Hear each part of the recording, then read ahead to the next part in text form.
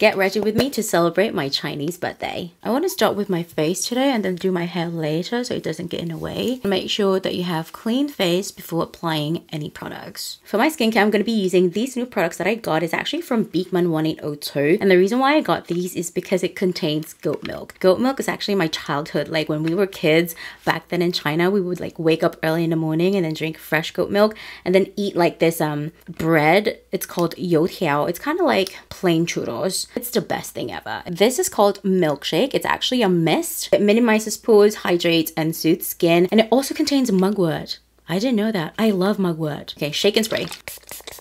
It's a little bit salty though. I also want to try this Hydrating Glow Toner by Mario Badescu. I think this is their new product. Ooh, I've never seen anything like this before. Kind of looks like something else. The texture is actually unique for a toner, but it feels really good. This one also contains goat milk, and I think this is the reason why it's called Bloom Cream.